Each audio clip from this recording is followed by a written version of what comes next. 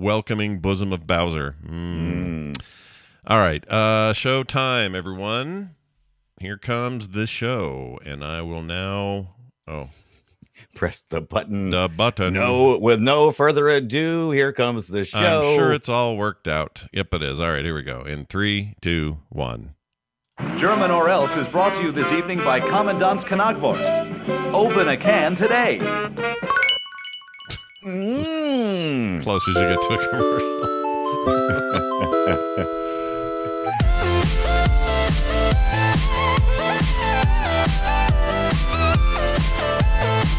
Hey everybody, welcome to Play Retro. I'm Scott Johnson, one of your hosts, and I don't know about you, but Mecha Hitler used to keep me up at night.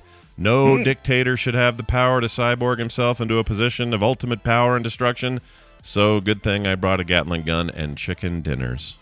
His mustache hitbox is too small. And I'm your other host, Brian Dunaway, and I just want to get out of this World War II era Nazi nightmare of a castle maze without having to kill any more German shepherds. Nazis, yes, and more, yes. Let's kill them, but good boys, no. Now, who wants a wiener schnitzel? I found it in a dead Nazi's pocket. It's still warm. Who's a good boy? You are. Bad Nazi. Bad. You do kill a lot of dogs in this game. I don't care for that. Well, not if you play the was it the NES one? Did the old games not have dogs? What'd they do? I don't remember. They did giant red. The Nintendo said you can't have the swastikas. Yeah. You can't have Hitler with a mustache, and you can't be shooting no puppy dogs. So they turned them into giant rats. Some general looking just guy in a brown uniform, and no swastikas to be seen. Yeah, this is the version I played on my Ambernick the other day. Now that you mentioned it, because they had all these pictures of Hitler on the wall with no mustache. The swastikas were crosses or something else, or some kind of weird other symbol. It was plus symbols, because I thought the same thing, because I was like, hey, is that supposed to be cross? Yeah. Nintendo's not supposed to do any religious type stuff. Was that better than... Well, it was like the cross was not like total Jesus cross. It was more like it was like Switzerland's the Swiss Army cross, right? Yeah, it was more like that, and I think that's how they got away with it. But yeah, those were those Nintendo Screw the days. Swiss. Yeah, they were busy. This is right around the time that Mortal Kombat got Sweat for Blood and all that kind of thing. So yeah, that's right. Oh, yeah, and there was no blood in that Nintendo version either. It looked like was it? Like sweat. It was supposed to be sweat. It just looked to sweat. It just looked like water, like big globs of water. It was stupid. Yeah.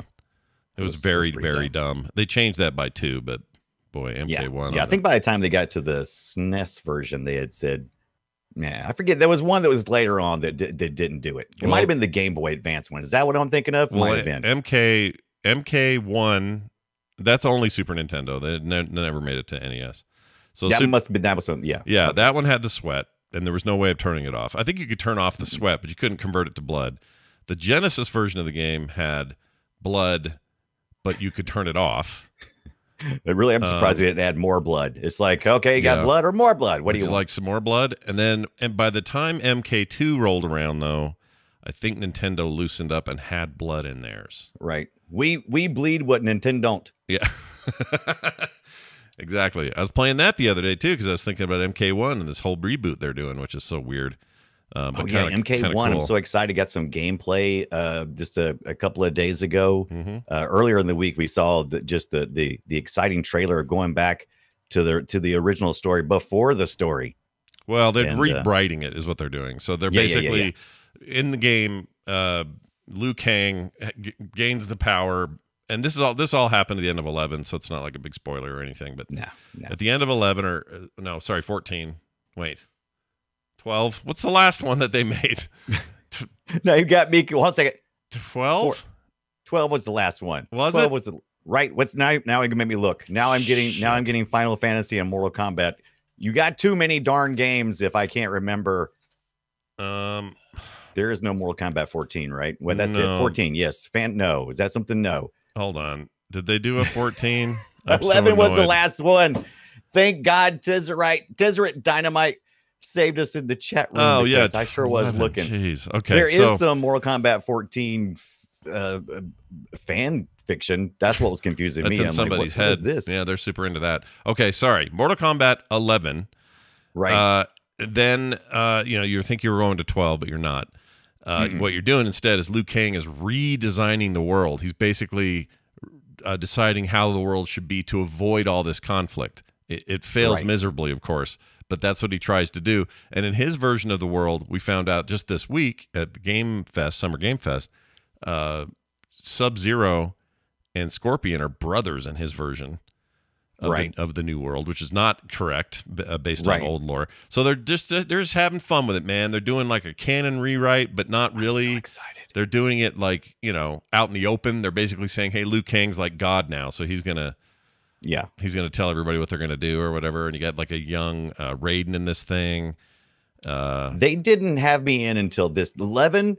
I was interested and I played at somebody's house. And I was like, "Oh, this is pretty sweet." 11's awesome. It's really good. I had no interest in really deep diving. Now this one, I'm almost tempted to do the pre-order, which is like $109 because you're supposed to get some early access, but we're gonna see how early that access is. If it's at least a month, I'm like, okay, maybe. But because it's $69 at launch or pre-order. I don't care about the little extras other than the free time. If they give you if they give you like a season pass and other characters and stuff, that's worth it, I think. But I don't know. I hate pre-orders. $109, Scott. I'm not doing that. That's insane. Yeah, I'm not doing that. We would never paid that for a game on our.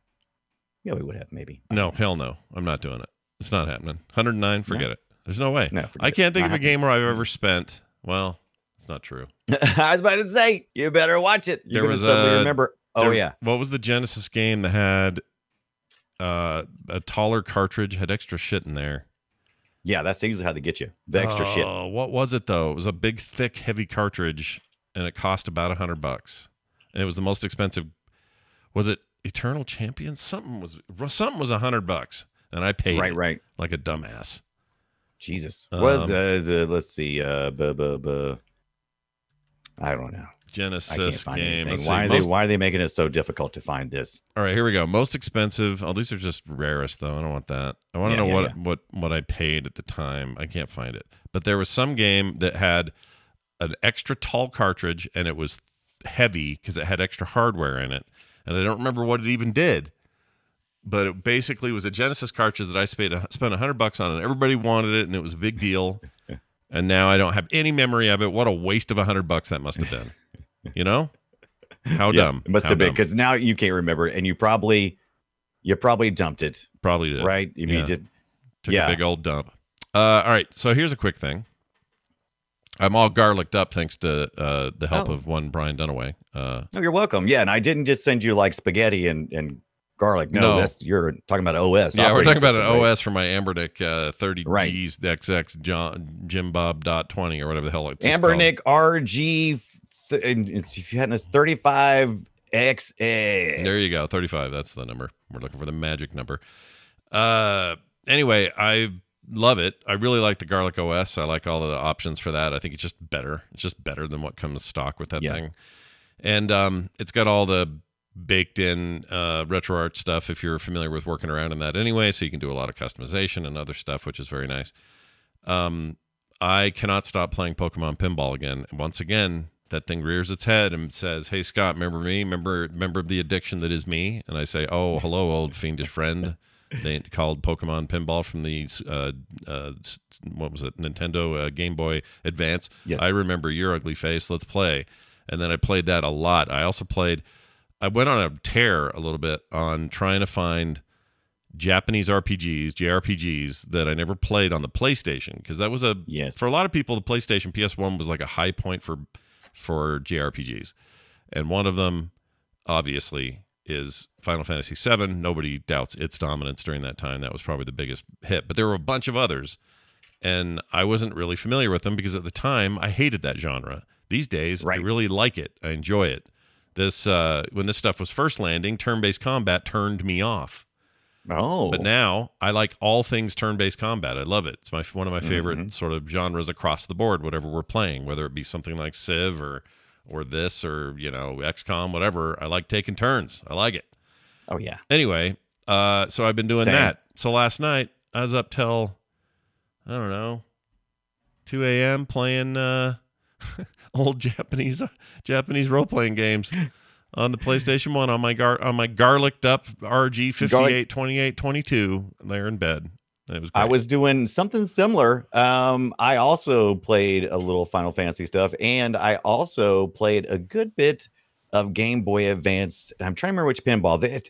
This format is just fantastic for playing pinball games. This Game Boy Advance type era, but in this more Game Boy color. Did we figure out it's the exact same? It's the same screen ratio. I know that, but is it the same size screen? No, absolutely not. Game Boy was 2.9 inches, including the game. The Game Boy Advance was 2.9 inches. Yeah, and this screen I think is a 4-inch screen or something like that. Very close to that. Matter of fact, I was going to tell you that's going to be our next thing that me and you work on. Is getting you the accurate representation, because I think I sent yours at full screen so that you get the full glory of it. But if you set the overlays in this thing, it will represent it at a 2.9-inch screen, and all the graphics will be super sharp, which is what I like now. See, it's got a little Game Boy thing down here where you can kind of it's labeled, and it's got like a little ridge almost looks it. like it's part of the bezel or whatever. Yeah Exactly. So my Game Boy Game Boy Color and Game Boy Black and Whites all look like that. They have that overlay. Exactly. Yeah. Yep. Pretty Did you see this too? What do you got? I printed oh, look at that little tiny booger. Yeah, you got the I sent you the more comfortable one, but I just got this one mine's this beefy. morning. Look at this, chat. Look at mine. Mine's all beefy. Yeah, now yours is more comfortable, but this one's more aesthetically pleasing, including the fact that I printed it with this sweet PLA resin print that I got, spool of stuff I got. This is an Amiga beige, I believe. So it's supposed to be the same color as the Amiga. It's a Jesse Premium PLA from Printed Solid. Is it really called Amiga really beige? Is that what they call it? That's crazy. Yeah, they call it the beige number 500. And if you look on the website, it does say the Amiga 500. I also have printing right now. What I have in my hand, though, is this color that printed this handle out, and which is in my printer right now, is a Commodore 64 beige brown. So I think it looks pretty good. Yeah, it looks all right. It looks pretty good. I think it looks great. Yeah, looks awesome. Yeah. Well, I'm in love with this device. I play it all the time. We have, if you haven't caught up with the Core and the Play Retro show, we've all been the community at large, and including the producers. We've all got one of these Ambernick RG 35 XXs, and we've been having a blast with them. And I am really enjoying just learning more and more stuff about this thing. And we've been communicating back and forth with a lot of listeners on getting their stuff set up. Yeah, and Brian's doing some hackery where he can get some juice, like basically boost the CPU, right, or unlock it. Well, actually, the one that was that? No, I think that was this one. This past week there's a new project that is allowing you to unlock the GPU. So we're already using the CPU a lot, but they're looking at unlocking the GPU so you can play some more advanced games than beyond PS1 and prior, because that's what these things are really good at, which is perfect because all the controls has a D-pad, 4 buttons, and then some shoulder buttons on the back, which is almost, that includes almost all machines, PS1 and prior. Of course, the PS1 did eventually start doing the DualShock and that, but that covers all this. Yeah. Now, the one I'm holding up right now, did we talk about this past week? This is the Miu Mini Plus. Yeah. If you glanced at both of them, you might think he just has two of the same thing, but these are different devices. Yeah. This one's a little bit smaller. The buttons on back are supposed to be a little bit better. They both have their advantages and disadvantages to me. The big thing is this one has Wi-Fi, and that's the Miu Mini Plus. Hold them up together. I don't see them at the same time. There you go. Let me take them out of the. Forget it. Yeah. So on the right hand side, I've got my Miu Mini Plus. Yeah. That's the one I'm shaking right now. Yeah. And then on the left hand side is the Ambernick. Yeah. This one, the Miu has the Wi-Fi. The other one has an HDMI out. Yeah. I like local couch co-op. If you want to play people over the air through net play, which I find an inferior experience. It's a buggy nightmare is what it is. It's but you can update stuff on this one on the Miu Mini because it's got Wi-Fi, and you can update your ROMs, and you can do the game saves like you're wanting to do, so that you can put them between different devices. I'm not really that interested in that. But there's a lot of things you can do. Retro achievements. There's different things that may benefit you, but that didn't appeal to me. So I'm still favoring when I'm playing with these. I'm still favoring the Ambernick. I just like it better. Something about it satisfies me in a way that I can't necessarily explain. Still working on it. Well, that's awesome. I'm very excited for the comparisons as we continue forward in our world of emulate this and emulate that. Emulate this and emulate that. Oh, and I did. Neither one of these has Bluetooth audio, but I did order an adapter. Yeah. And it's just, it has a regular headphone plug on one end, and then it goes out to like this dongle piece, and you can press the button, and it's got Bluetooth action. And I was able to pair some Bluetooth headphones to both of these. Yeah. Because the device just does it. The device does it, no matter what it plugs into, it doesn't care. Yeah. And so I've been in that. That's a very good addition. $20. I think. No big both deal. Of these are, I wouldn't. I'm personally. I mean, if all you have is Bluetooth, earphones and earbuds and things. Yeah. Then that makes perfect sense to do that. For me, it's like I got plenty of wired stuff. I don't mind using it for that. I don't care. There's nothing wrong with it and there is a little delay. Yeah. The ones I have are 5.0, Bluetooth 5.0, and there's just a little bit of delay, but not enough to really cause any problems. Bluetooth 5.0. But I'll tell you what it doesn't work with. What? AirPod Pro 2. Oh shit! Everything I order off Amazon that I've ordered like 3 or 4 devices, and none of them pair with my AirPods Pro 2. They will actually. That's a lie. They pair. You dirty liar. All right, I'm go a ahead. dirty liar. They do pair, but all they do is they make like a half of a second worth of audio, and then it just cuts off. So I'm assuming it's some kind of protection cut off or something. I've got a 5.3 version coming in today. I'm assuming everybody else uses all the same chips. So sure. What you gonna do? What are you gonna do? Green, all that stuff. Oh, yeah. Whatever. But man, these things are fun. They are. We'll talk more about them as we. I played a lot of the games this week.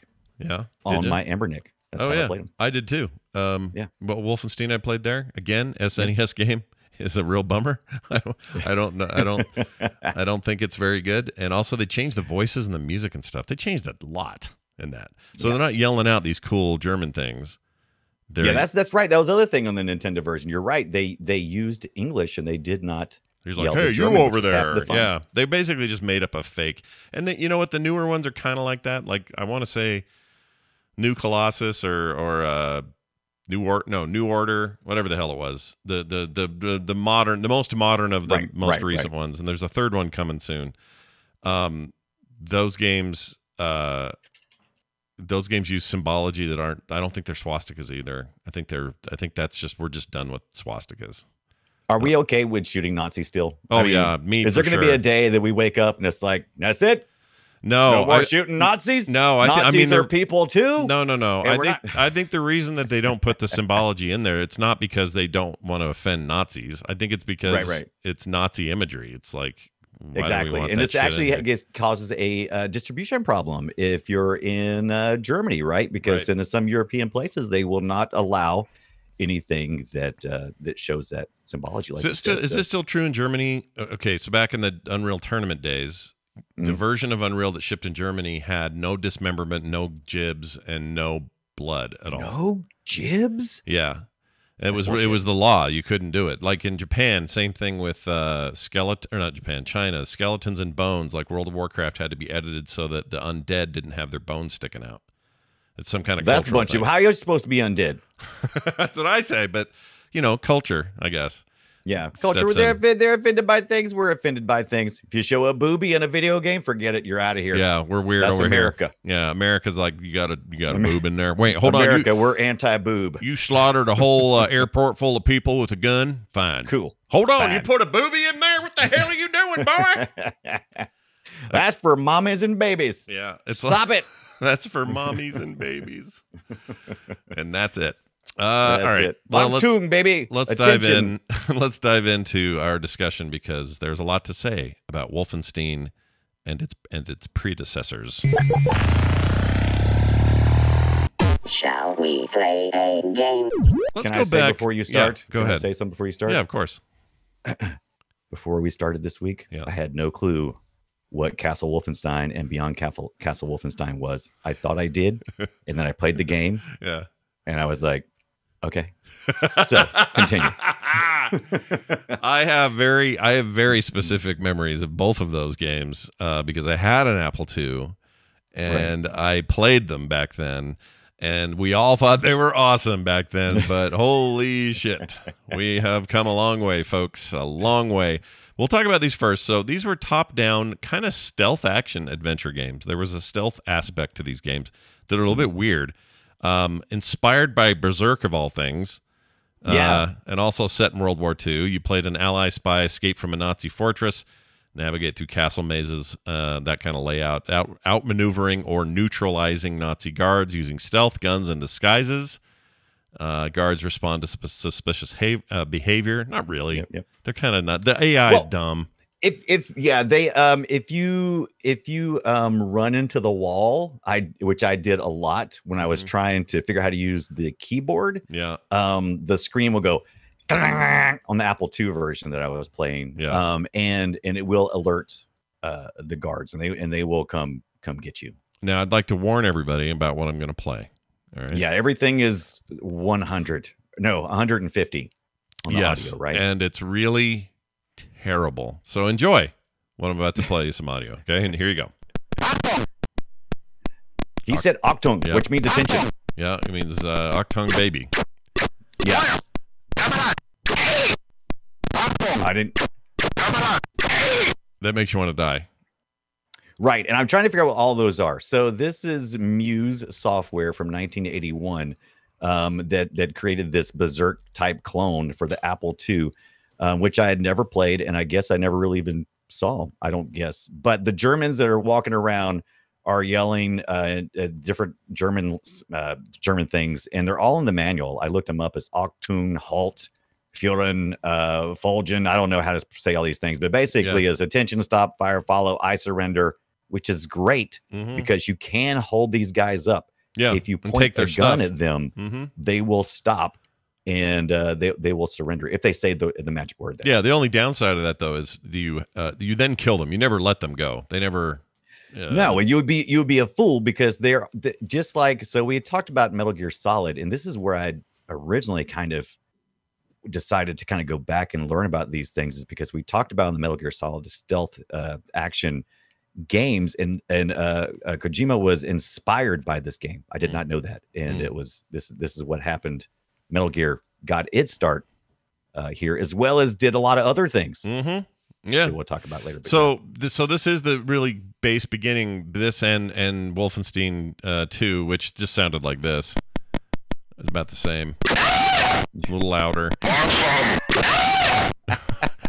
All right, they are kind of almost the same game in a lot of ways. Right. Like it's barely a sequel. It's new content, obviously. There's a couple of new mechanics, or at least the levels are a little more. I don't even know if the word interesting is the right word, but they're a little bit more complex. Yeah, they're more complex. There's more three-dimensionality. But like you said, this is those weird maze games like Berserk.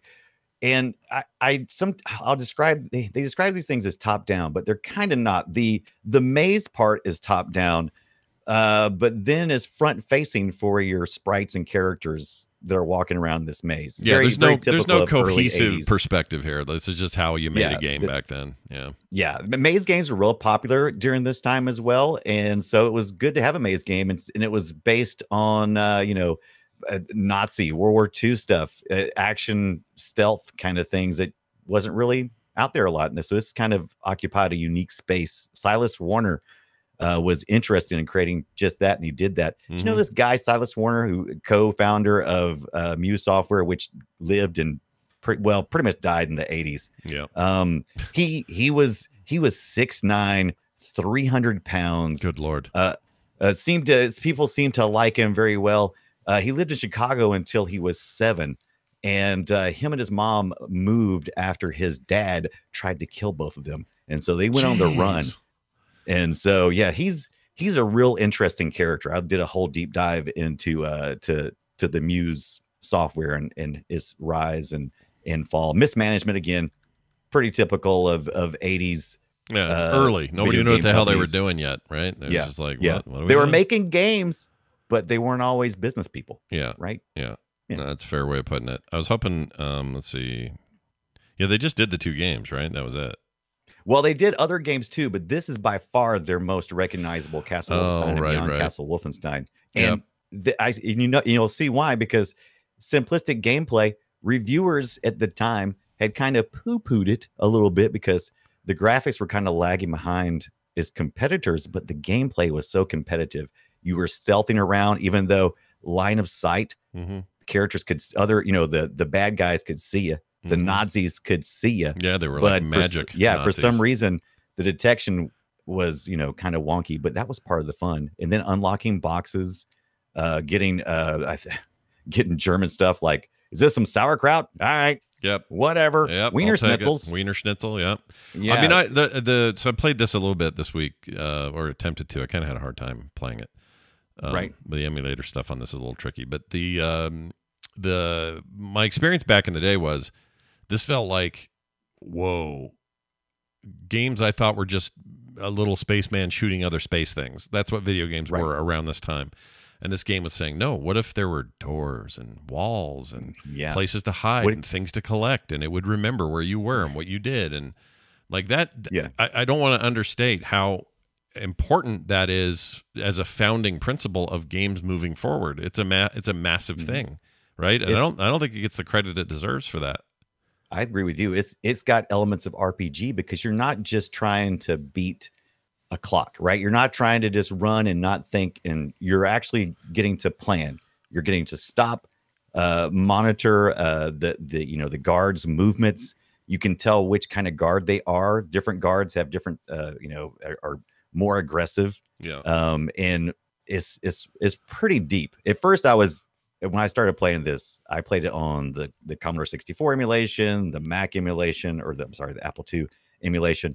And I was just blown away with how complex it got, because you do have to do a lot of strategy, and not to mention, you don't just point your gun and shoot.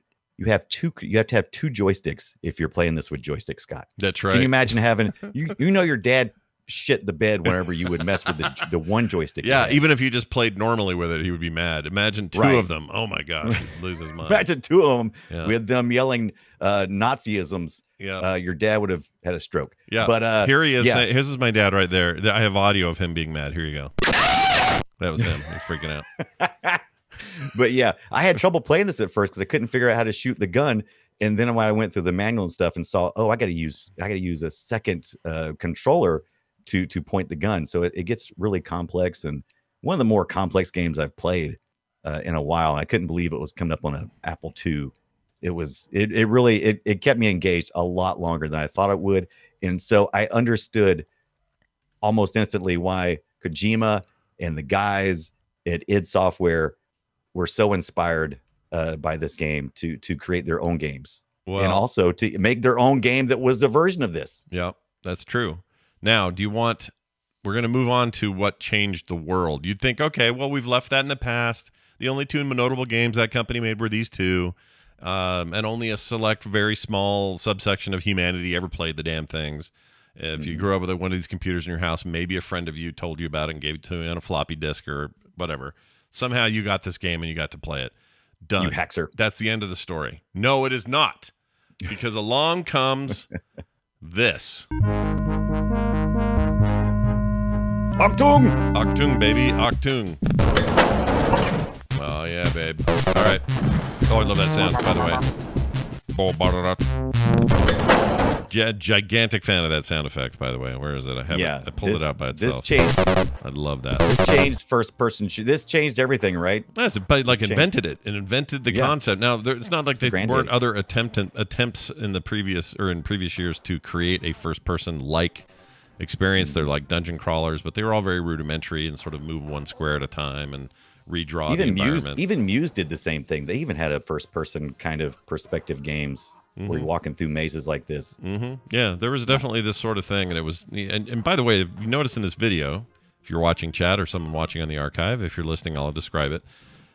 This game was weird in that the performance of computers at the time, which most commonly would have been like 286s sort of thing, If you had a 380, I think the minimum requirement with this was a 380. This might have been. I remember upgrading for it. I had to get a better computer for it.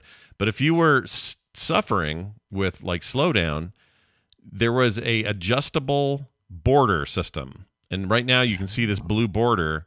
Oh yeah, I forgot about that. You're right. You could pull it all the way out if you had the computer for it, but most people didn't, so you had to have some level of zoom on that, and it just kind of created a more postage stamp or letterboxed experience. But yeah, this started, it's a very young id Software. This would start what would become a complete alteration of all things video games forever. Like, there is no denying it, right? And this was like before they started working on this before they even got out of their previous contract, where they were like, what was it? The Gamer's Edge is what they called their dev team. When they were working for who was it? There's another company I'm working with now.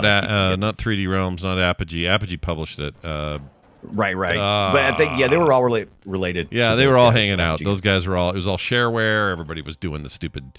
Here's the shareware disc in a magazine pouch or whatever, and that's how we're going to get this thing around, or we're going to put it on Usenet, and that would go all the way up to their Doom era stuff. But this thing was like, you knew when you played this, you just knew we were seeing something massive happen.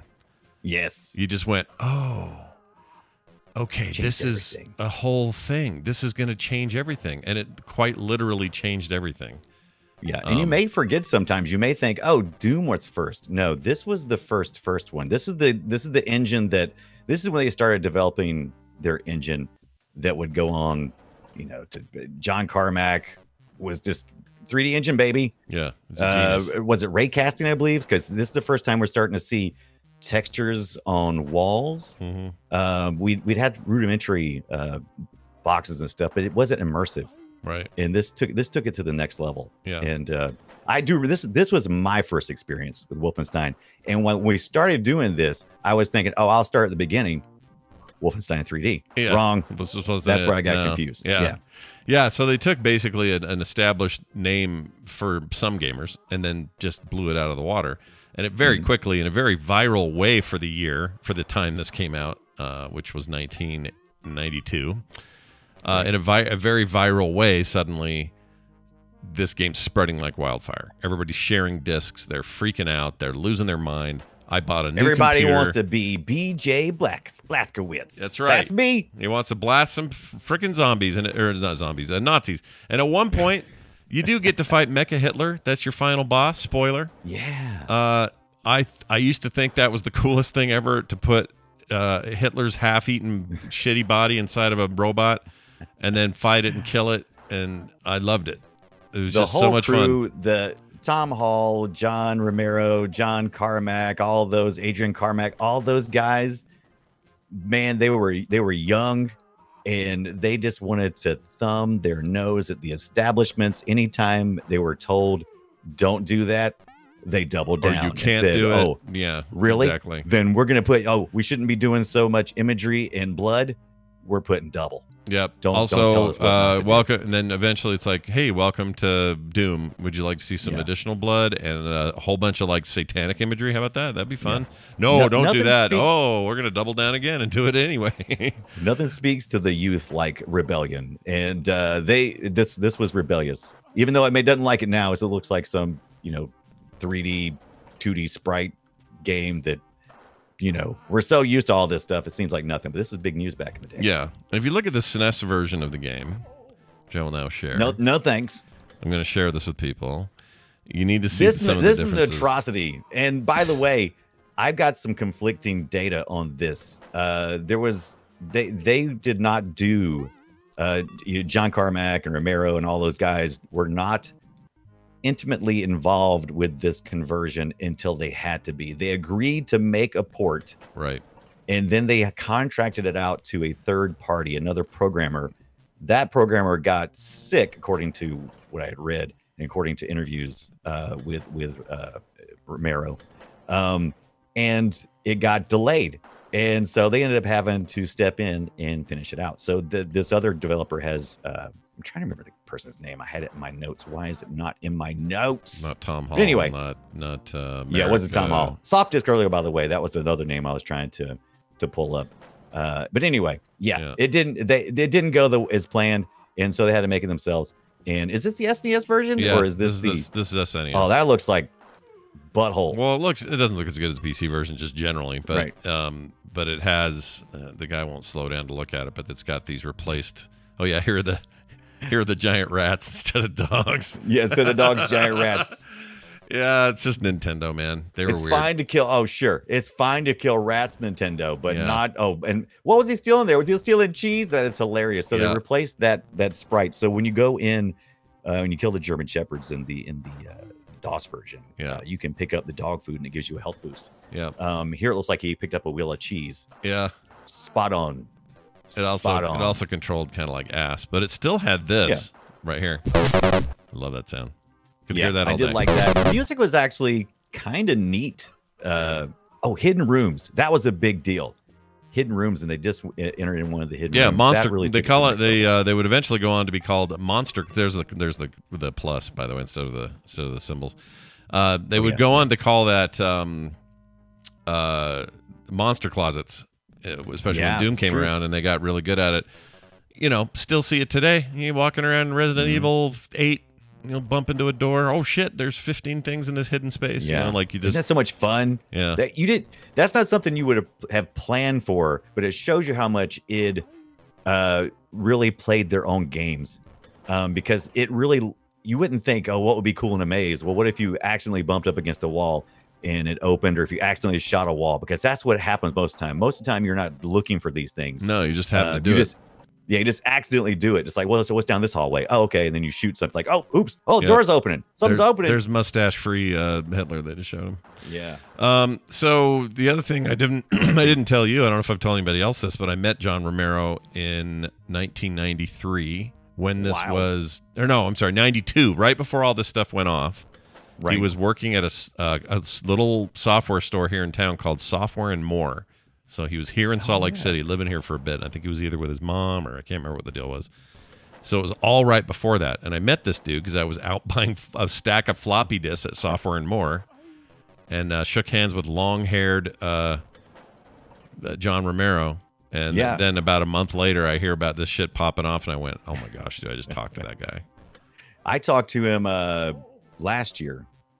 He has a Discord server. Yeah. And I got an opportunity. I think it was Salentis, one of our community members, who had an opportunity. He won a raffle essentially to talk to John Romero, who lives in Ireland now, I believe.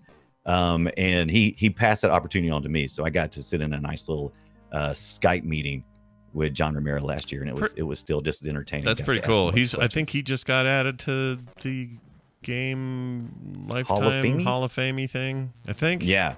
I can't remember it. I don't know if him and Carmack even talk anymore. There was a lot of talk about those two not getting along. They're both true visionaries in their own areas. Of course, Romero being just a great, less fun kind of guy. He was really good at the larger vision, and Carmack could just make anything happen. I mean, you would just ask Carmack, and he'd be like, "Yeah, I can make that happen." And like American McGee, Romero, and a bunch of other guys would sit around and they would make amazing level design and character design and all this stuff. And then they'd just say, hey, Carmack, can you make an engine that'll do all this dumb shit? And he's like, sure can. I'm a huge nerd, and let's do it. If you've never read or listened to the audiobook of Masters of Doom, highly recommend that. And it kind of chronicles a lot of the stuff we're talking about. And he's got some great interviews, just the game developers conferences and stuff. You look up Romero's stuff on that, where he's talked about, I think, was it called the moratorium? Mm-hmm. I think that's what they usually call them, the moratoriums on a certain game. Yeah. And they'll go through it, and they're just amazing. Now, they also followed up with something called Spear of Destiny, which was basically mission packs, or like DLC in a weird way. Like, it was considered a full game. Yeah, you would back in the day, the way id operated is they would develop the first however many levels of a game, and then you would get it off shareware, whether it be on a demo disc or if you download it off a bulletin board or whatever, and then you would get to complete the game by buying these expansions, like the extra parts. If you wanted to finish the story, right, they'd hook you with the freebie. It's the drug dealer business model. It's how they get you. Right, that's how they get you. It's how they hook you. The one you're playing right now looks freaking amazing. Was that the Game Boy Advance? Which one is this one? No, this is PC. This is a PC version of Spear Destiny, and it's much better. I mean, I think somebody's playing it in a modern computer is how it's looking. Yeah, not only this good, but being 16:9, and there's a few things going on here. Well, there's the overworld map too. That blew my mind the first time I accidentally pulled that up. I'm like, oh my god, this thing is huge. Yeah. By the way, if you've never played it, there's a RPG called. Yes, there's the Doom RPG or the Wolfenstein. There's RPG? a Doom one as well. So there's two of them. There's a Wolfenstein one and a Doom one. They're both based on these properties, and they're amazing turn-based little games. I think they may have been GBA games. I gotta find those again because those are so freaking fun. They're so good. I think I read a little bit about this. Romero was when he got somebody gave him a phone or something, and he's like, "Oh, we should do." He's like the visionary. He's always like, "Oh, we should do this," and he and they did, and it was like what 2006, 8 or something like that. Oh, I gotta find it.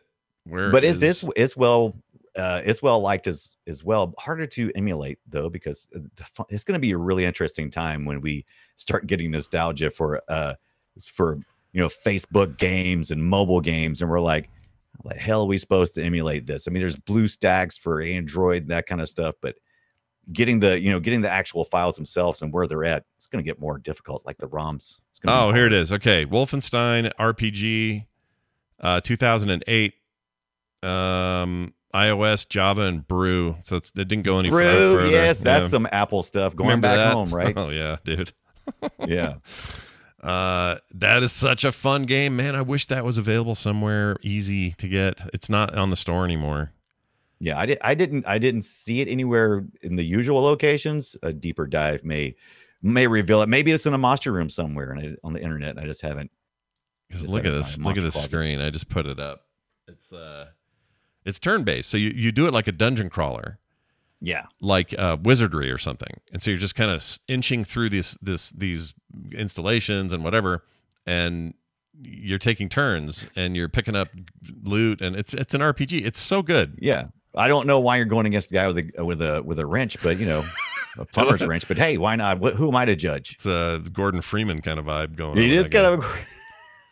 But anyway, I thought I was a big fan of Spirit of Destiny as well. That game and those mission packs were huge, and they were basically when I went, all right, well, I am now forever an id Software fan. I will never not play whatever they do. And sure enough, they would make I can't think of an id Software game that I didn't like until Rage, which is that's when those guys fell apart. Yeah, but I think that was because of internal problems, right? That was more. It's a mix of things, but yeah. It happens. Rage 1, the engine was real cool. The id Tech engine even today is very cool. It's like that wasn't really the problem. I just think those guys were bonking heads. I mean, by then Romero had long left. He went and did Daikatana over there at I forgot the name of the studio that's not there anymore. But that was a bomb. That thing sucked. Like Romero will openly admit too. Like Daikatana was ambitious, and it was like, hey, post Quake, what are you going to do now? Oh, the next great shooter. That was not the next great shooter. That was next great mistake. It was bad. It's bad. Funny. Lightning sometimes only happens in this type of environment where there's a specific set of skills that all combine well, and just that's how it is sometimes. John Mayer, Carmack, Tom Hall, Adrian Carmack, all those guys together. Yep. And the two Carmacks aren't related. I used to think they were brothers. I know. Yeah. Every time I see it, I always go, wait, are they related? No, that's not right. Yeah, those dudes are unrelated. I know exactly two Carmacks in my history of learning about gaming, and they're right there together. Did you ever play Return to Castle Wolfenstein back in what year was that? It's actually my favorite game. I played this thing for freaking ever. I just love this game so much. Return to Castle Wolfenstein. Yeah. 2001, right? 2001. Yep, you're right. Yeah. Let's see, Mac OS and Linux got it in 2002. This game was rad, and it had some of the most fun, like assault type maps. I remember at the time thinking all shooters need to feature this mode. It's so good. Yeah, and it still felt stealthy, and it felt like it just had so much of the heart of everything that was Wolfenstein to me. So yeah, I still love it. It still looks good. I'm looking at it right now on screen, and it's still it's fine. It's still serviceable. Yeah, it's very serviceable. Now, here's the thing to note: they were not done. They had a few expansions. There's some other stuff, RPG I mentioned, and all that. But they were about to launch an amazing return to form in the modern games. We're not going to talk about those in detail, but I want to recommend people get them on. They're always on sale. You can get them just about everywhere. Every platform's got them. New Order. Yes, I can't forget something. Colossus is the second one, and then I would avoid the one with the sisters, with his daughters. That's not a good game. Don't play that. That's not a good. No, is his daughter? It's bad. No, it's his two twin daughters, or I don't know if they're twins. Yeah. Okay, yeah, I got you. It's not good. It's a bad game. Yeah, Blazkowicz is in jail or something. It's bad. Blazkowicz does not get enough love, and I want a shirt with OG Blazkowicz just right on my screen with one eyebrow raised. I used to love that. You have no idea how much that blew my mind back in the day when there wasn't a health. Well, there was a health bar, but his damage was on his face. Yeah, you knew dude. when you were in trouble. Yeah, the damage was on his face. Even better in Dune, but it started there. And you're right. It was like this moment of like, badass. Look at this evolving we could do this thing. Yeah, it was so cool. Why the hell we got bars and shit? Yeah, I agree. That was really innovative crap. idea. I don't know whose idea it was, but I freaking love it. Yeah. But yeah, if you wanna really get your head around the games, here's my order I would play them in. I would play the classic just to get your feet wet. Like just get a taste for why that thing's the OG, right? You need to feel it. It doesn't hold up great because a lot of really cool shit came after, but you need to just from a historic perspective get your feet wet with original Castle Wolfenstein 3D. And then I would jump straight to Return. I would play RPG if you can find it. And then these new ones are awesome. And there's a new one coming. What do you think about Enemy Territory? You liking that one, the multiplayer? I can't remember if I played much Enemy Territory. It was all multiplayer, right? Yeah, it was all multiplayer. We played that a good bit. And I liked it because it was set in that world, but it was friends. You know what I mean? Yeah. Friends were there. Trying to remember. Let's see, Steam still has that. Now I missed out on. Oh, it's free to play on Steam if you want to go play it. Okay, yeah. And people are playing. Oh, they just released this as a playable Steam game in 2022. Right, and it's now just like a free to play multiplayer. I'm gonna do this later. I'm gonna do this right now. Why are we even talking? What are we even doing here? What are we doing? Yeah, I'm doing that. That's what I'm doing. I didn't know that. You had mentioned earlier. You said what's the word I'm looking for? Did you ever play the one that was just called Wolfenstein back in 2008? The Raven Software thing, I think it was. Did you play that one? No, that one I don't think was good. Right. It seemed like right. I went from Return, and I played it, and then that one came along, and I was like, I wasn't really interested, and then I came back later on. But I'm pretty interested in some new stuff too, right? Aren't they got some new Wolfenstein? The new ones are amazing, yeah. And the third one, or 3, I guess is all they're calling it. The new one that's sort of been announced, but no one's actually seen any gameplay yet. That looks awesome. Really excited about that. Here they are ranked by culturevultures.com. All right, so here's what they rank them. Number 12. So these are the top 12 Wolfenstein games. I think there may only be 12. I was about to say if I'm looking at it now, and yeah, I think if number 12 is on there, then they've included everything. Yeah, I think so too. So number 12, they have Beyond Castle Wolfenstein. So sorry, Apple, to version of the game, you're bad. Right. 11 is Wolfenstein Young Blood. That's the newest one I told you to avoid. Oh my God, they put it's bad. Young Blood below the new one. That's because it's poop. I mean, the original one. It's poop. It's garbage. It's not a good game. It's a real unfortunate thing. I kind of wish it didn't exist. Number 10, Castle Wolfenstein, which is your original there. Yeah. 9, Wolfenstein Cyber Pilot. I don't even know what that is, but I'm in. I'm all in. It looks like you kind of get to play as Mecha Hitler. Is that what's going on? This came out from Arcane and Machine Games back in... I don't remember this at all. It's published by Bethesda? Yeah, 2019? I don't remember this at all. Yeah, me either. It must have been some... I don't know what this was. Must have been some weird side thing. Wolfenstein or Stein 2009, they put at number 8. Number 7, Wolfenstein Enemy Territory, which we just talked about. Number 6, Wolfenstein 3D or RPG, which I agree that should be on this list. 5, Wolfenstein The Old Blood, which is fantastic. 4, Return to Castle Wolfenstein, also great. 3, Wolfenstein 2, The New Colossus, fantastic game. 2, Wolfenstein 3D, the original 3D. And number 1, New Order. New Order is a bullet. Great game. New Order right now. I mean, it came out PS4, Xbox One era. You know, it's not that old. It's like 2012 or something. Right. Let's see if I have the actual date. 2014. 14. And it's so good. Gosh dang it. Go play that game. Oh, wow. Breaking news. I was looking while you were talking about that, because now you've got me so excited. The fact that it rates so high, this RPG version of Wolfenstein, they did port over Doom 2 RPG, according to Rock Paper Shotgun. To what? On May. What's that now? To what? Where can I play it? To PC. What? So if that engine is there, might we see the Wolfenstein version? I wonder. And this was just announced in May, so interesting. Let's okay. So it's a fan thing, right? Something like that. Yeah, I'm gonna shoot you this link. He'll be under Mecha Hitler in the Discord server. Can't miss him. Shit. I'm playing this. So a Curiouser and Curiouser. So it's a fan-made PC port. It looks like. Is it a fan-made port? So it's generated. It's not official. Yeah, but it's pulled out of the. So somebody reproduced. It's a true port. It's not like a.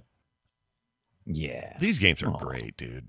Yeah, they look awesome. I'm happy that the fandom out there is trying to do something, but I really want Bethesda or whoever owns the rights to these two things, just put them out. Put them out on, I don't know, put them on phones again or something. Do something. Release them for the PS5. Come on. Put them on the PlayStation 5. Put them on the PlayStation. All right, let's move on away from Wolfenstein. Wolfenstein's great. Go play it, everybody. All of these things we mentioned, they're great. They're except those first two are real tough, but they deserve to be seen. Go at least see some video. Yeah, they deserve to be seen and heard. It's a lot of fun holding up Nazis on that first and second one. They'll raise their hands up, and you can end up shooting them anyway. But then you search the bodies.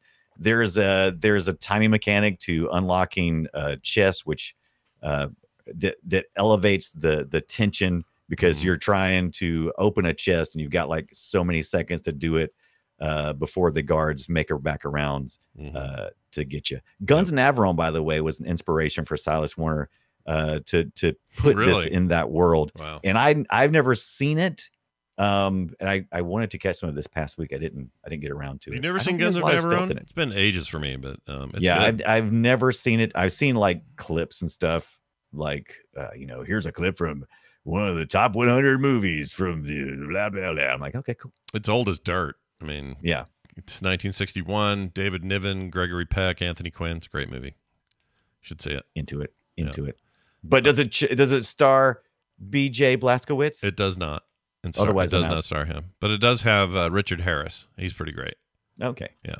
He's the late, great Richard Harris kicking ass in the Guns of Navarone. Oh, there is. I did find the Wolfenstein RPG, and it is an IPA file. What? And I will see if I can emulate it. Brian! If you did that, put it on our devices. Put it on the Amber Nick. I'll play it tonight. All right. We'll see if we can do this. I'm sure it'll be no problem at all. Just to do it by tonight. It'll be great. All right, let's move on. It's time for a little bit of this business. Destroy it. Time to play Guess My Game. We play audio from an old game, and we try to guess what it is. And the chat room sometimes gets involved, likes to say stuff. By the way, big thanks to everybody who showed up this morning. I know it's a weird time to record this show. Oh, yeah. Doing this on a Saturday morning, if we didn't already mention that. Yeah, appreciate that. Yeah. Let's get to mine. Here is your hints to start things. It is a Super Nintendo Entertainment System game. Came out in Japan in 1995. Japan? But did not come out until 2011 in North America on the Nintendo DS. Okay, so this is an important note. DS, okay. Because it did come out. It just came out a long time later. When the original game came out in 95. You may love it long time. I'm not sure. Okay, thank you. But here it is. Let's see if you know what this is.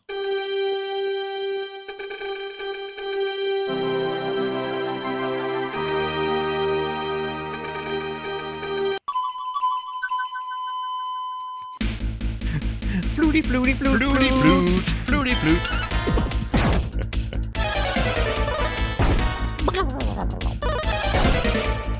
It's got some of my favorite sound work of all Super Nintendo games ever. Oh, and this is music. This is sound from the SNES game, not from the DS game.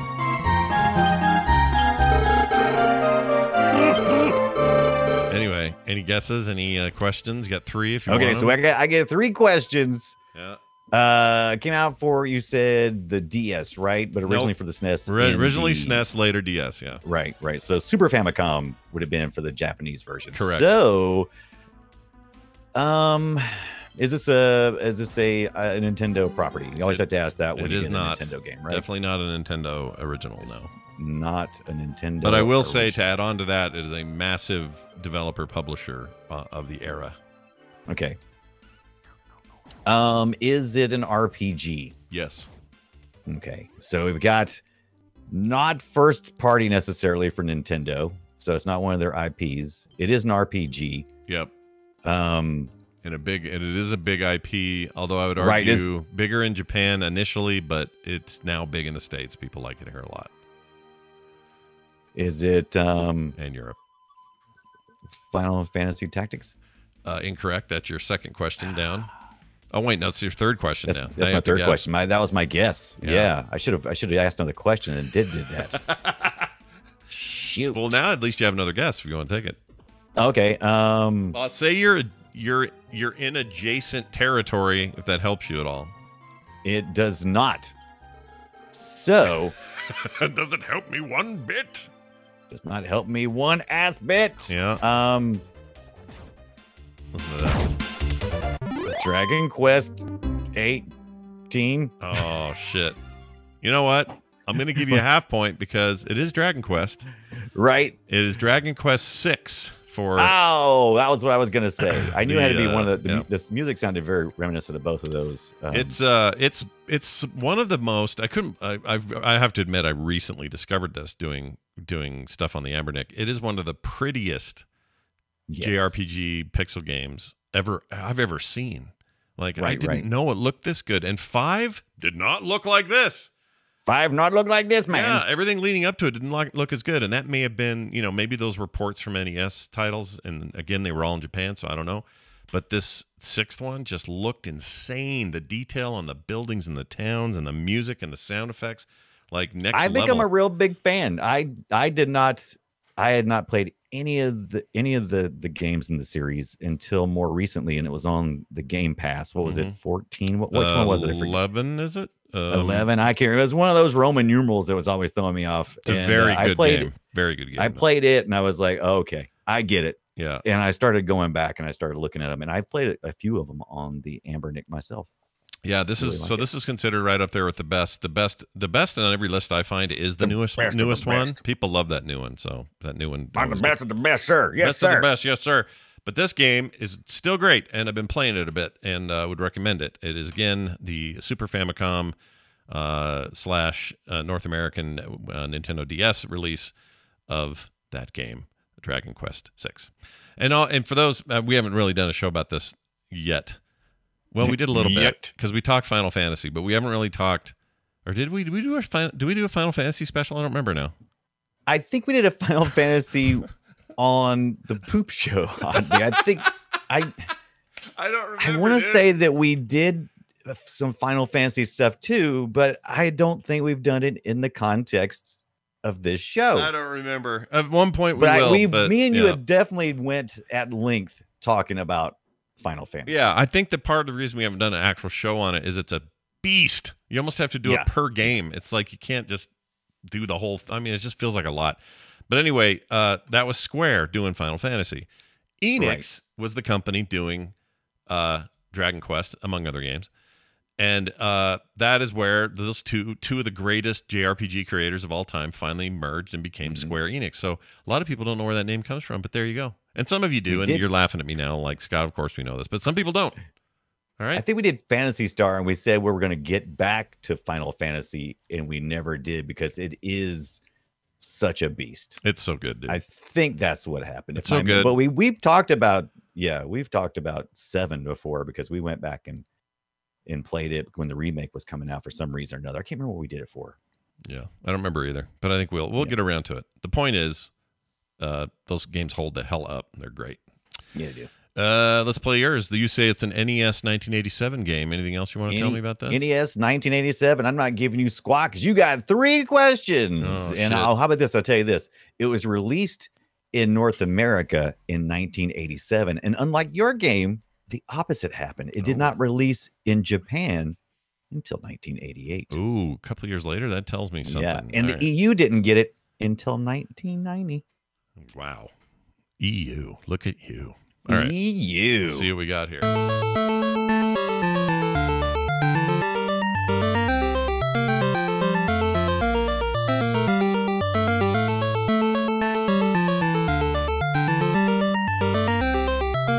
It's got a lot of music in there. Yeah, love the music. Yeah. No guesses yet. Love this music. It's a soundtrack of my life, baby.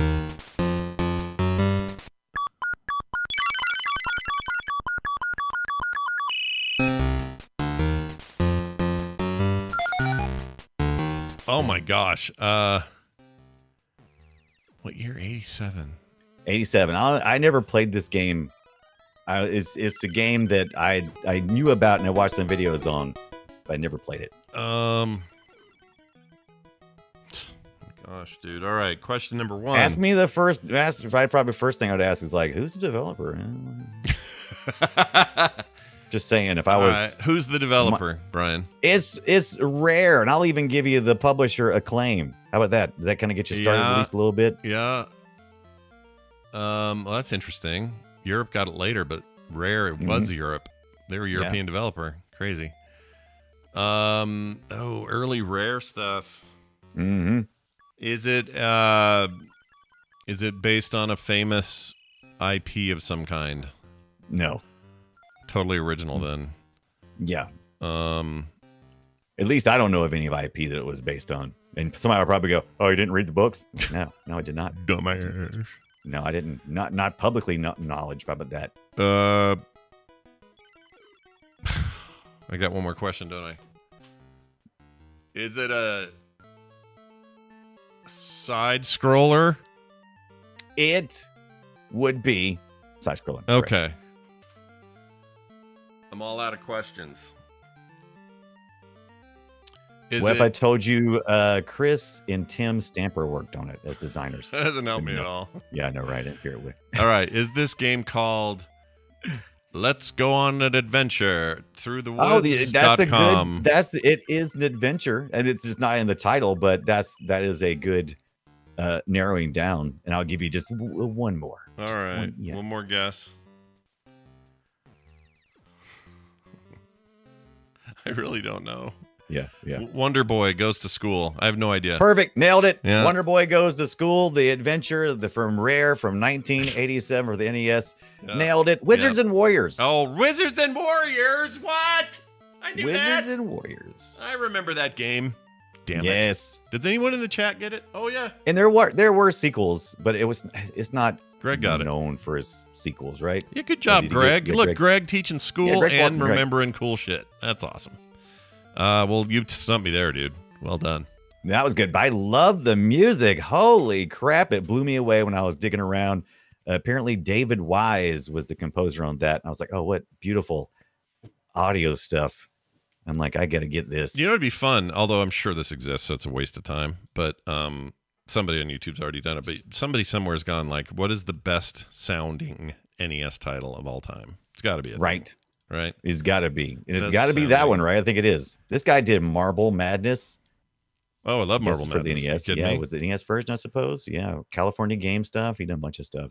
Man, this guy was prolific. Oh, here we go. European Top composer. 150 best NES music tracks. 5 hours. 5 hours. Buckle up. The 35 most graphically mind-blowing NES games. There's tons of these. Oh, yeah. Yeah. Top 10 NES bangers. Best songs of the NES. See, I like when they call them bangers. Yeah. Top Gun dubbed with its Nintendo game sounds. Oh, that's funny. I don't know, but I want to play. I saw another one. There's a Game Boy Advance called It's Mr. Pants. I'm in. Let's go. And I want to play It's Mr. Pants. Here, let me look at this. Game Boy Advance. I don't know anything about this, but it's to create rectangles which have to be 2x3 blocks or larger to clear them from the grid. So it's one of those games. That's a puzzle game. Yeah. All right. Well, let me hit play here. But the title is worth it. Let me just see what this is. Here, chat. We'll show you. It's Mr. Pants. Mr. Pants. That's exactly what he did. Hello, everybody. Did you mean to do that? I had no idea. I've never heard it before. That's they did so exactly what I would funny. have done. That's exactly right. He's got big underwear. He's not even pants. It's English pants. They're underwear. They're underoos. They're literally tidy whities, right? What Except is they're not this white. game? I'll skip ahead so I can see it. Oh, it's those puzzles. Oh, so you're clearing out like. Okay, those It's are like the Tetris grid kind of things pieces. where you're clearing out to just yeah. It's kind of Tetris-y, but so you can clear so you can see the picture behind it. I guess so. It's one of those. They have a title, right? Oh, and it's using the Rare logo for part of that. Yeah. But this is pretty cool. Never even heard of Kind this. of like a reverse Tetris, and it clears out the image like you would do for the horn dogs back in the day. It's like, I need to clear this picture so I can see the porn behind. Yeah. It's kind of like that idea. Yeah, no, when I played what was it called with the pipes? Frisky Tom back in the day. Oh, Frisky Tom. That's a great one. That game, that Frisky arcade Tom. game was all about it. If you knew the dip switches, you put them on Japanese mode, and the lady you were trying to eliminate all the bubbles from her tub, she was naked in there. But if you did it in America, the dip switches were set to be just a swimsuit lady, which was kind of annoying. Oh, UFC. See, look, the Japanese are like, nudity? Sure. Swastikas? No. Well, we America had- just the opposite. Swastikas? Yeah. Sure. We had that game in our basement, though, so my brother and I knew all the tricks. We knew what to do. Right. We had it figured out. Well, I'm cheating it right now. I just Google the image her naked, so that's perfect. Now I know. Yeah, and it's So not that's what really 8-bit great, is it? It's bad. It's not great. Frisky. It's not great, but it's the best we had. Let's see if I can find it too, so I can show chat if it's not too crazy. Let's see. I thought Frisky Tom was great at the It's time. Mr. Pants. Yeah. Hi there. I'm Mr. Pants. Oh, I just did a non-filtered search of Frisky Tom, and that's that went a bad places. idea, That was a bad right? idea. Well, this will give people the idea. Hold on. Okay, so it's this little this is how easily entertained very young boys can be. But this is the American one where she's wearing the bikini. But Okay, yeah. this was so I love dumb. it. We were just like so excited to get all those bubbles gone. It was so dumb. Bubbles, bubbles, bubbles, bubbles. Icy cleavage. Bubbles, bubbles. What a sad thing that is. That's lame. Oh, All right, the master well- of your domain. There you go. Well done with that. Let's move on to a little bit of feedback from our listeners. Welcome to the treasure room. Time for some of that listener feedback. We got an email that came to us at playretroshow@gmail.com. You can also send your text to 801-471-0462. This email says, "Hello, Scott and Brian. Thanks for over a decade of podcasting. Yeah. Would you do a segment of game series titled Harvest Moon? I recall that it was on the SNES, but may have had an earlier release. Thanks for doing Mega Man and Zelda as well, Franklin." Well, Franklin, Franklin. I was just thinking I'm about down. this series because Harvest Moon is responsible for lots of things, like Oh yeah, so inspirational. so many games. Like I don't even know if you have Animal Crossing without Harvest Right. Moon. I don't know if you have games like Stardew Valley or hundreds of other indie titles and otherwise without it. So it's a real rocky history, though. There are some Harvest Moon games that are considered amazing classics, and there are some that are considered just garbage, jank, poo-poo head.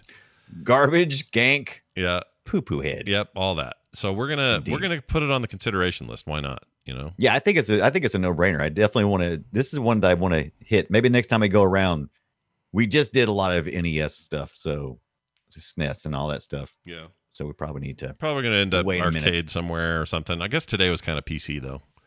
Yeah, So- today was mostly PC, even though it started out in Apple, and I didn't know that when I started. I was like, "We're gonna do some PC stuff." Oh, I remember Wolfenstein. That was all kinds of PC, and then Yeah. I had 2 titles that started right off that were Apple Yeah, II. old I'm Apple like, II oh, shit from the day. I didn't back know in this. the day. Yeah. When I like that I'm a hillbilly whenever I go back in my memories. I was like, goo goo, or guess I'm a gold prospector. That's what I'm really doing. Sure. I think that's back when Apple was probably worth, they were maybe $1 million company then or something. Yeah. It's Boy. pretty amazing because I was kind of it was kind of amazing to see that the inspiration that it was to some of my favorite developers, Mm-hmm.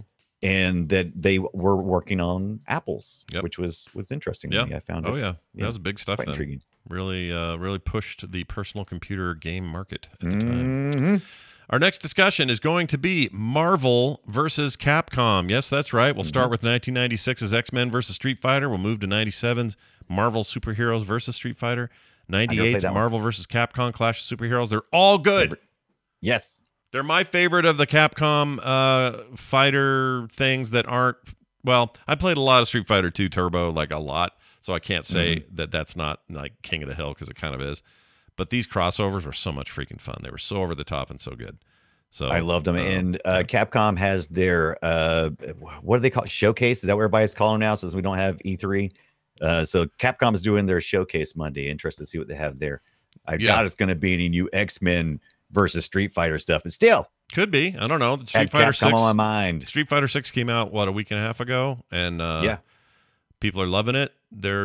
I could see them doing something. I don't know. They've already got DLC. They announced at the Game Fest yesterday or 2 days ago. Yeah, wouldn't it be amazing if we predicted it? Yeah, we'd be all like, amazing. we know stuff. Yeah, I'll bet we get an announcement for a bunch of stuff, including. I'll bet there's a new Resident Evil game in the works. I'll bet there's a new Monster Hunter in the works, and I'll bet what was the other thing? Oh, and they're going to talk more about Dragon's Dogma 2, which they announced at the Xbox or the PlayStation event earlier in the year. So. Right.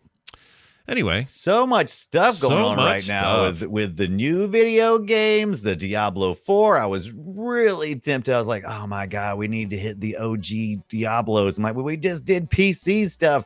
Yeah, we'll get to it. I want to go back. Yeah. I've been playing Diablo 4 to death, and I've just about beat the 6th act, which is the final bit of the story anyway. Nice. The level cap's 100 now, and I'm only level 42 or something. Oh, you're playing hardcore like Bo, right? No, hell no. Hell no.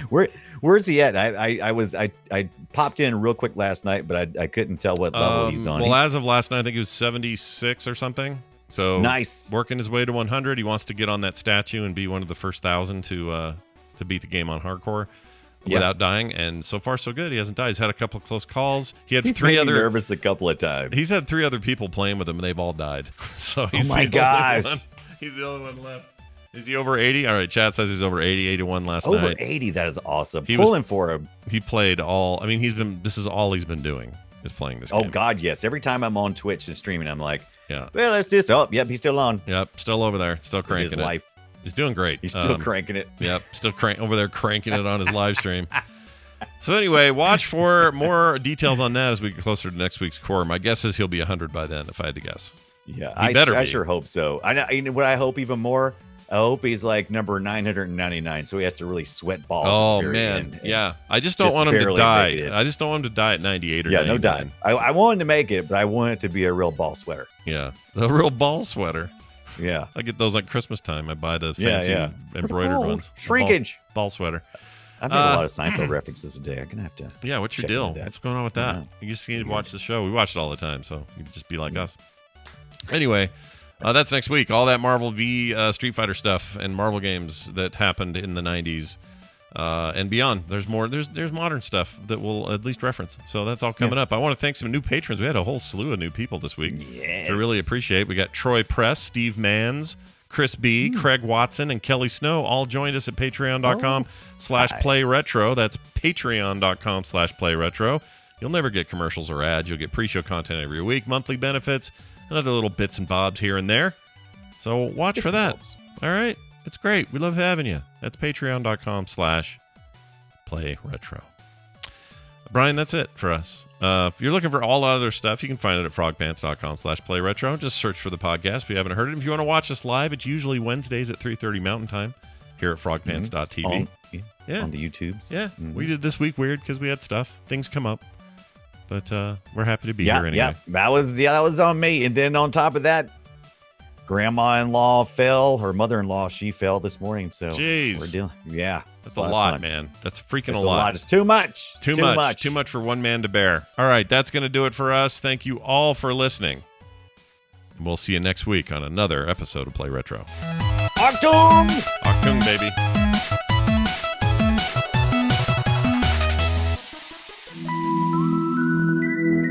If you like what you just heard, there's a very good chance you will like all the shows on the Frog Pants Network. Get more at frogpants.com. Too thoughtful. There you go.